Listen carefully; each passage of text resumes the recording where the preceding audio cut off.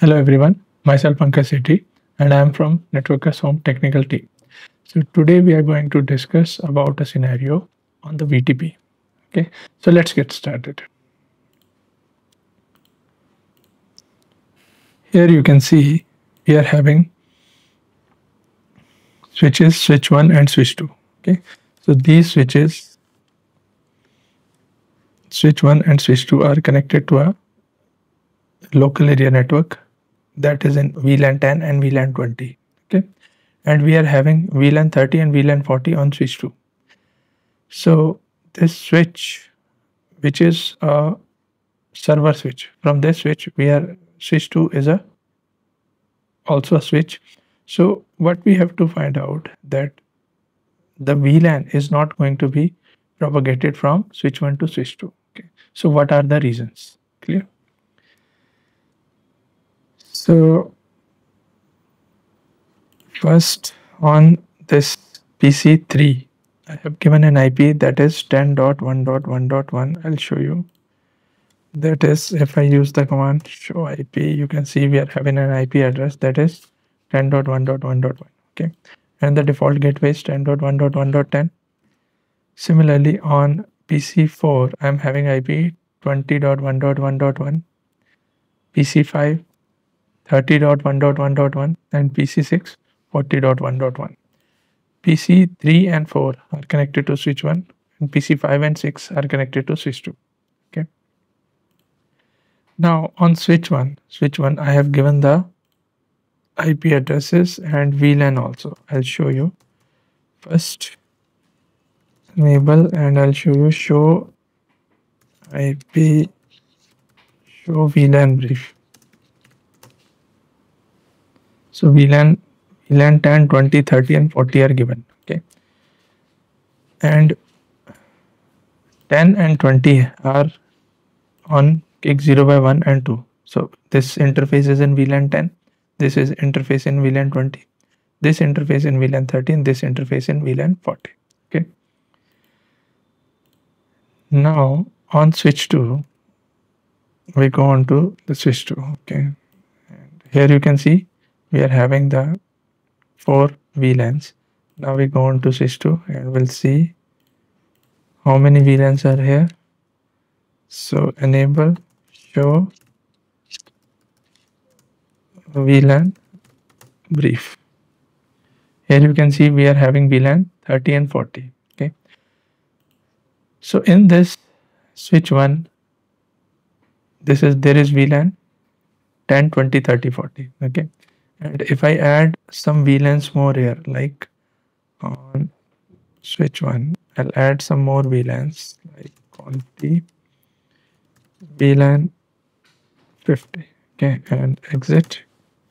Now on this, if you see, to show VLAN brief. Okay, you can see VLAN 50 is allocated on this. Okay, but that VLAN is not propagated on switch 2. So we'll see that here. You can see show VLAN brief. That VLAN is not propagated on switch 2. Okay, so we have to troubleshoot that what are the reasons that they are not being propagated.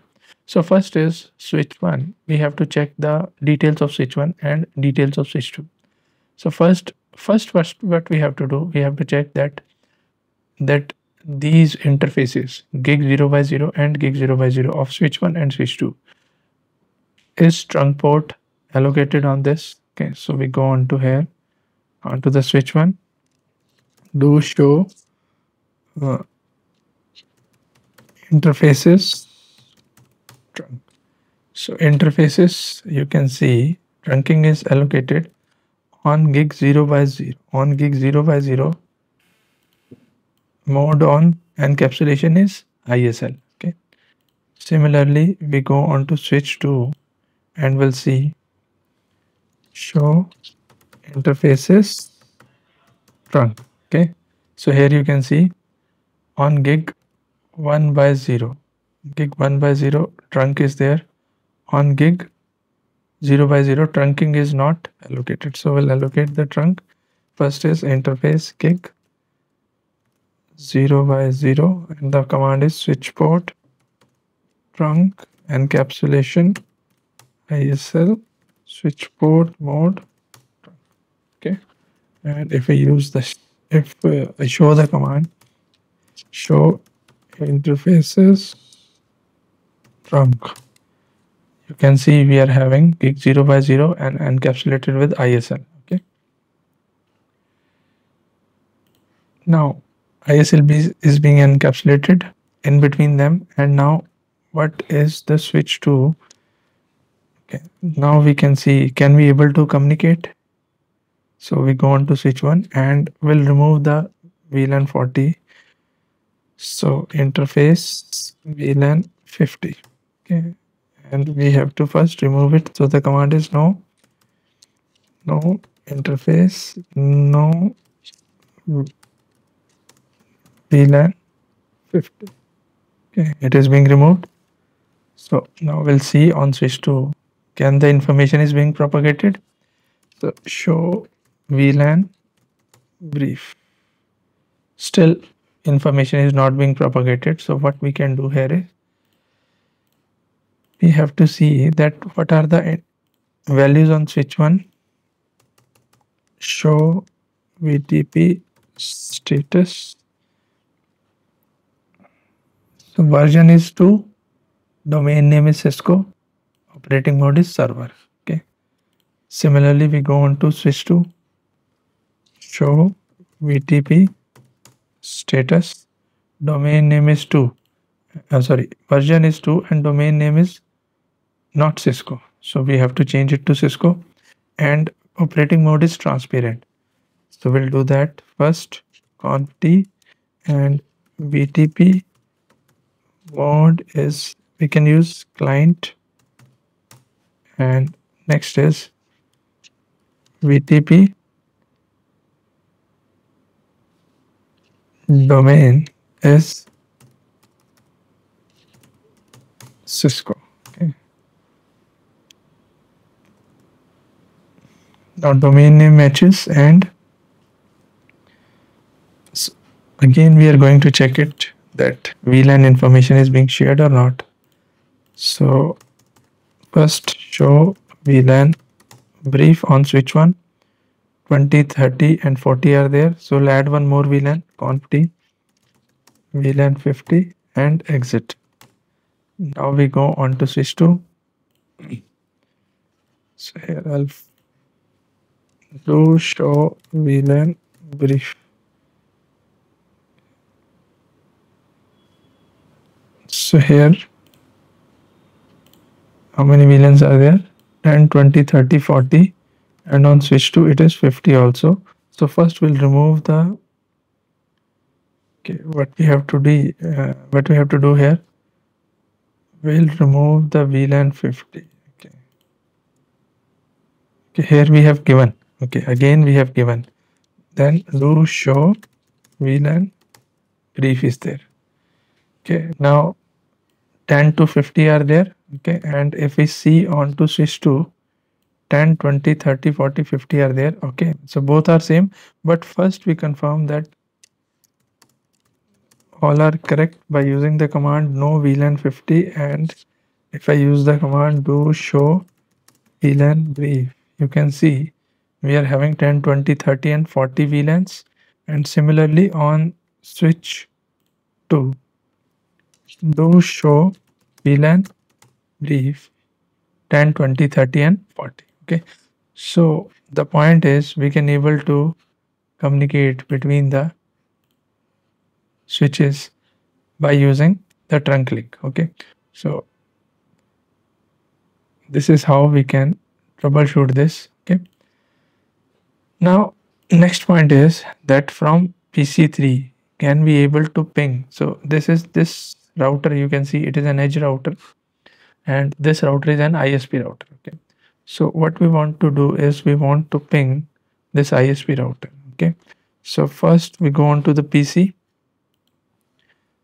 So what I have done here, first I'll tell you that here it is VLAN 10, and here I have given on this interface, on these interface, I'll make it the sub interfaces. Okay, I'll make these interfaces as sub interfaces both. Okay, and VLAN 10 and 20 are enabled here, and here VLAN 30 and 40 are enabled. Okay, so these are being enabled here. Now this is VLAN 10, this is VLAN 20, 30 and 40. 10, 20 we can share from here, and 30, 40 we can share it from here. Now, and these interfaces gig 0 by 3 and 1 by 0, I have made it as trunk port both. Okay, clear? So these interfaces are made as trunk, these interfaces are made as sub interfaces. Okay, and now this is an edge router. From here on this interface I have given an IP that is 12.1.1. On this interface I have given an IP that is 12.1.1.2, and there is an IP address of 10.10.10.10. or on this interface, that is, okay, this IP has been changed here. Okay, we'll see that, and we'll troubleshoot this also. First we go on to the ISP. First we go on to the ISP and see enable. Here you can see show IP interface brief. Okay, so what we are going to do, we are going to change the IP address of the loopback interface. Loopback 1 IP address is 100.100.100.100. Okay, and 255.255.255.0. Okay, now okay, IP is being changed. Now on this edge router I have given default routing towards ISP, and on ISP I have given the static routes for 10, 20, 30 and 40 IP addresses. Okay, so here you can see, so first we'll try to ping from PC3 to ISP. So I'll change this. This is like now.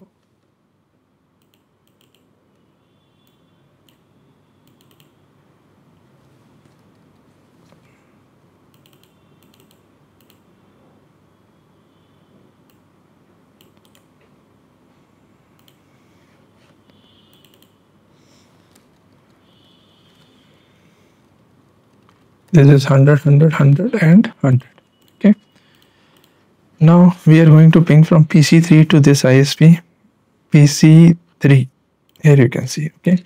And we are going to ping 100.100.100.100.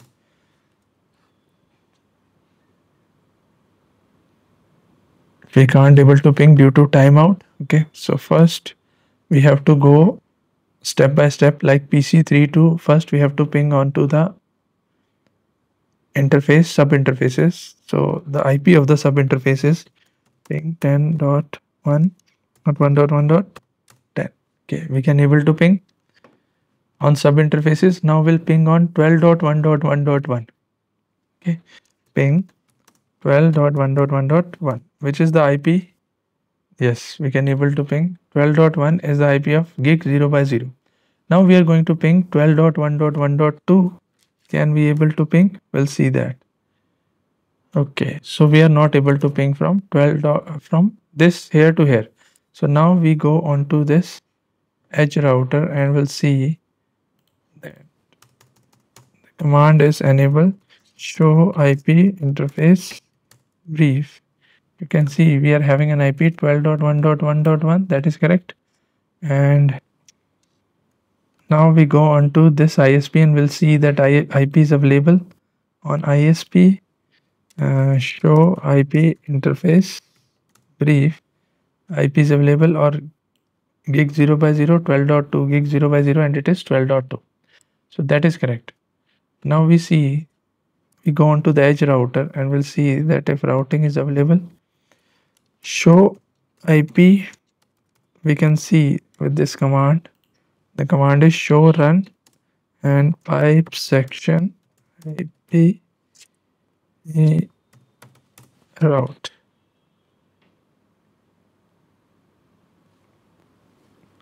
IP route 0000. Yes, there is the problem.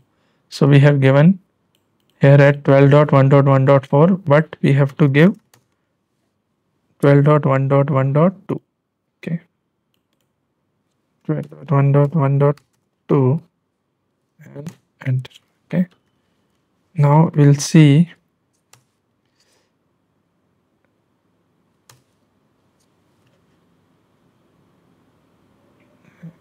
that is, so we have to remove this. Okay, conf T, and we'll remove this, control A. We can say we go with no and enter. Okay, now we can see that we can able to get ping here or not. Okay, from PC3 we'll go on to PC3 and we can see if we can able to ping here or not.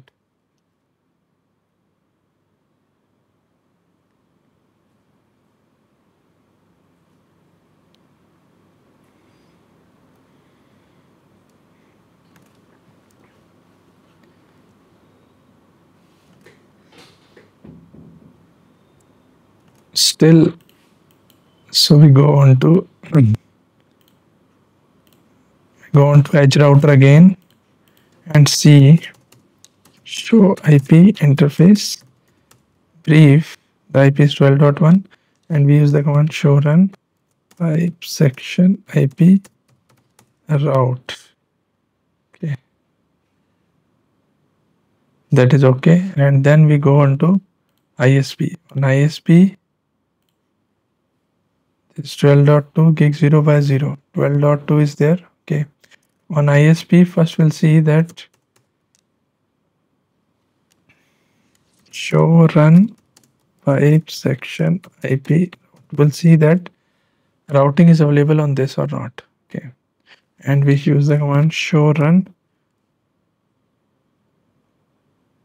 Okay, so what we have to do, we have to give the routing. Okay, we'll see that again in detail.